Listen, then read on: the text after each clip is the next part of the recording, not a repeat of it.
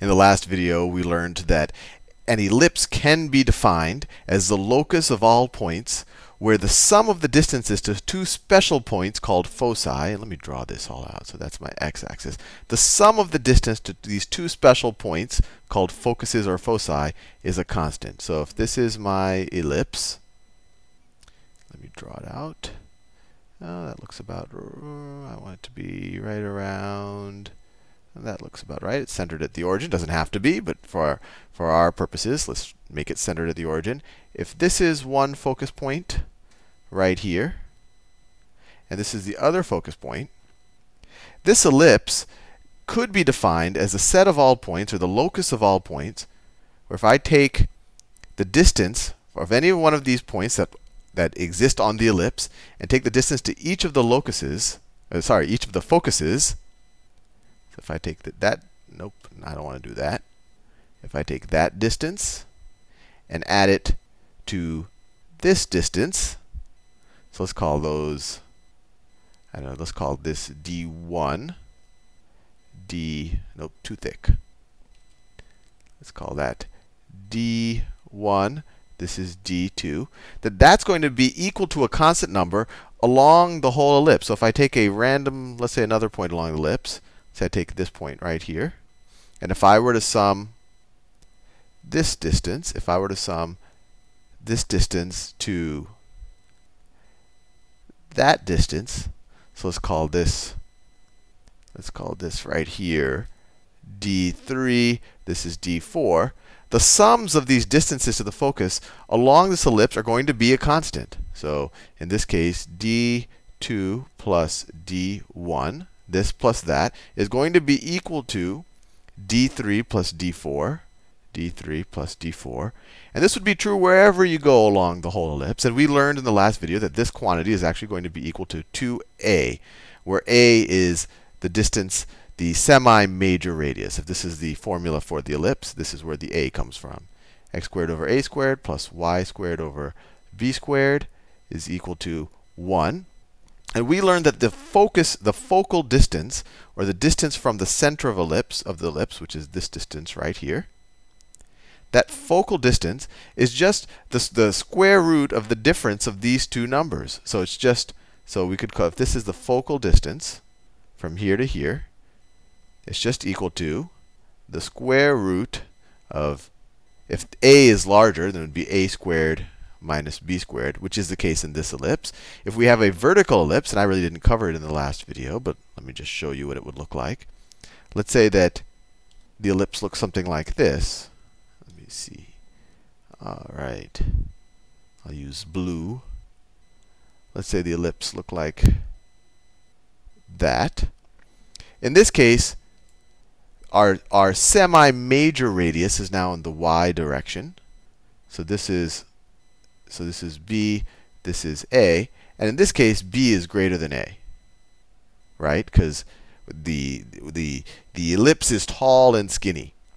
And in this case, the focuses are going to they're always going to lie along the major axis. And in this case, the major axis is the vertical axis. So the focuses are going to sit here and here.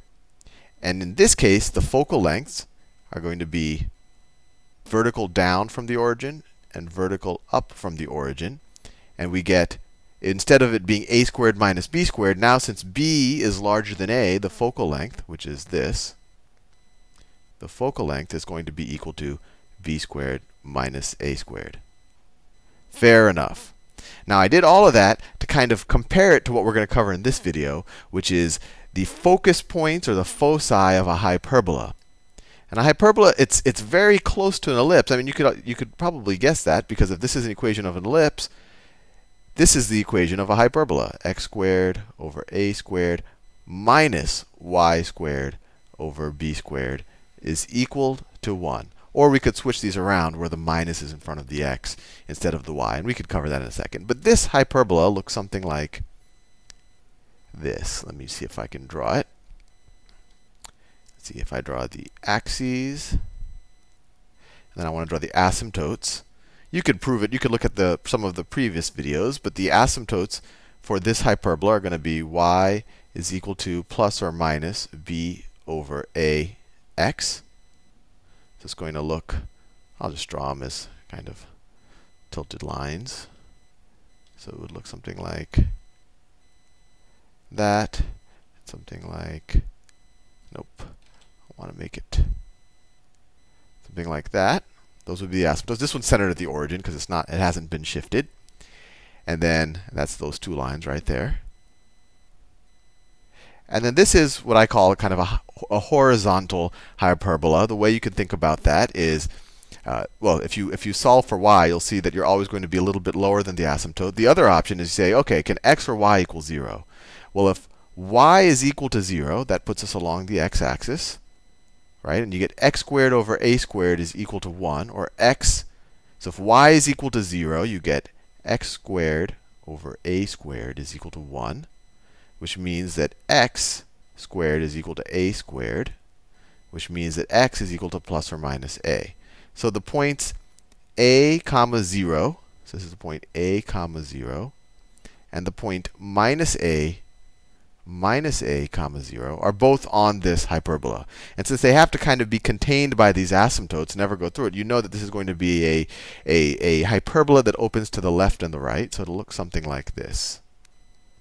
Oop. Let me use this color. So it'll look something, this is the hard part. So it'll get closer and closer on that side, and then you can kind of view this as one of the vertexes or vertices of the hyperbola. And it'll go like that. Where this distance, and notice the similarity here with the ellipse. This distance right here, let me do it in a more vibrant color.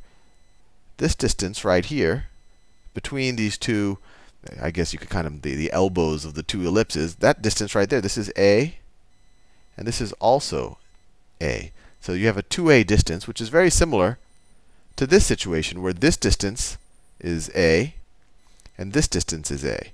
So your distance between the two left and right points in a horizontal ellipse is the same as the distance between the two left and right points on a hyperbola. It's just the hyperbola opens outward while the ellipse opens inward.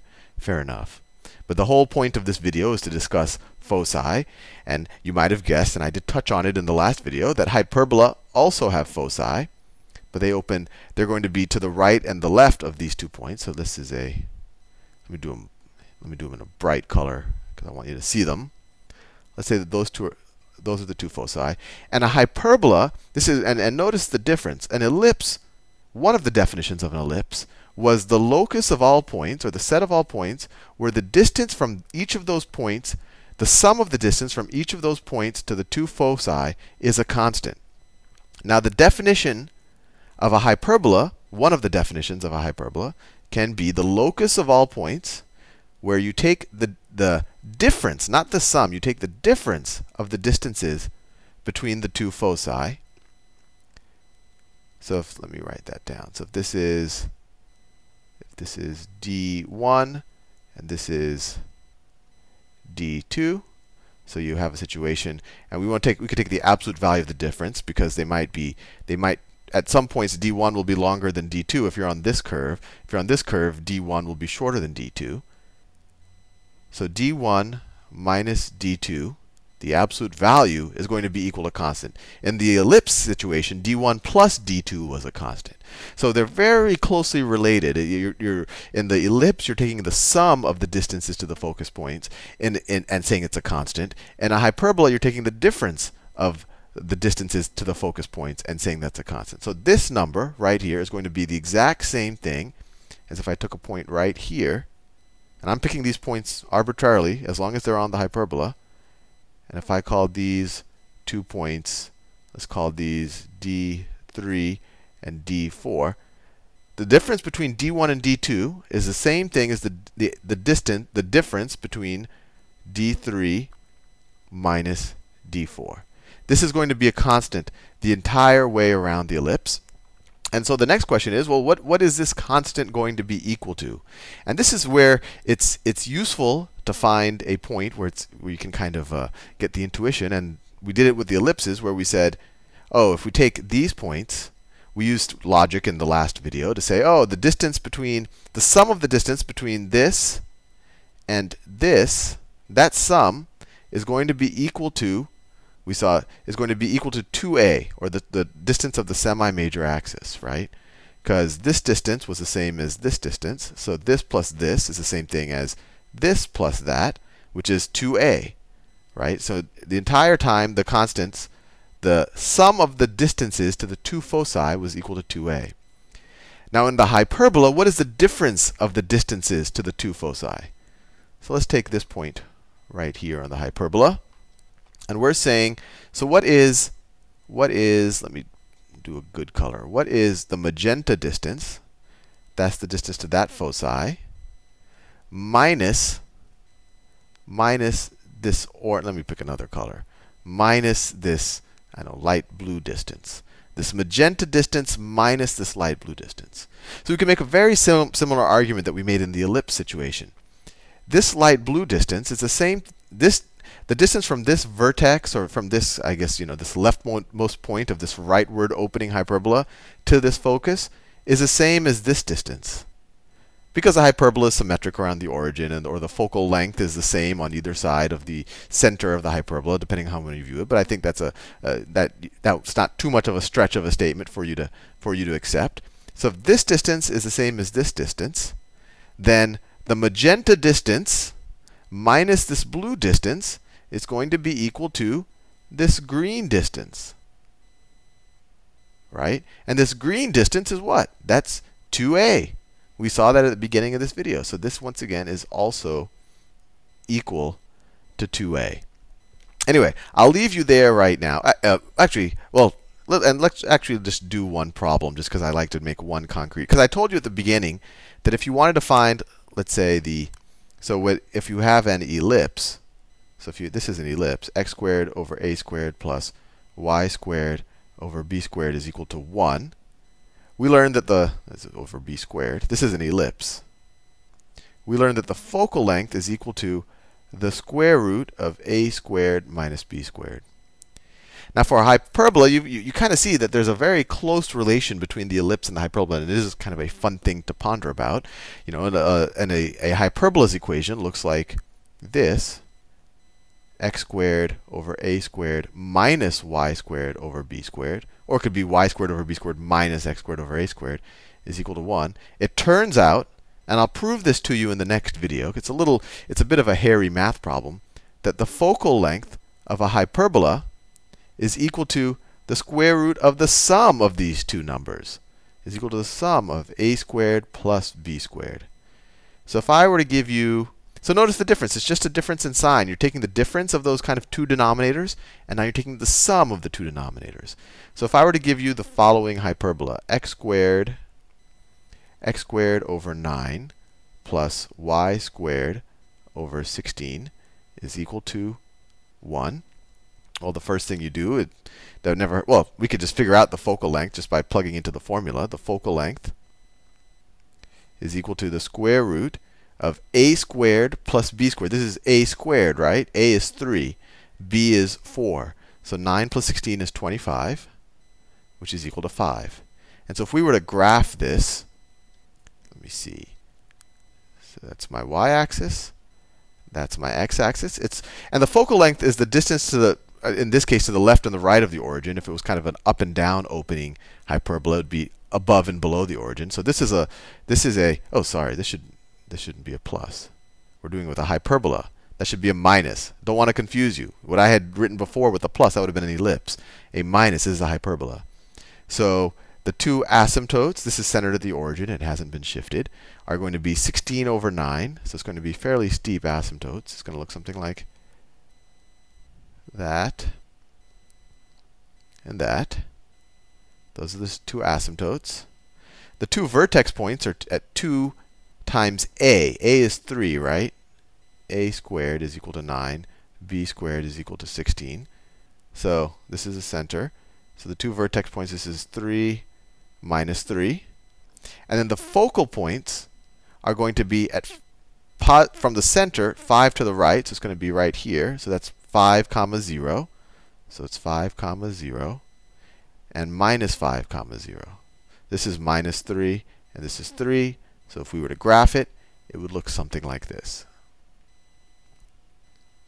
There you go. And if you were to take an arbitrary point on that hyperbola and take this distance and subtract that from that distance, that will be a constant number that would be exactly equal to 2a or exactly equal to 6 in this particular example. Anyway, hopefully I didn't confuse you too much with that little sign error near the end of the video. But in the next video, I'll prove to you this formula, which is a little bit of a hairy algebra, but it's fun to do regardless.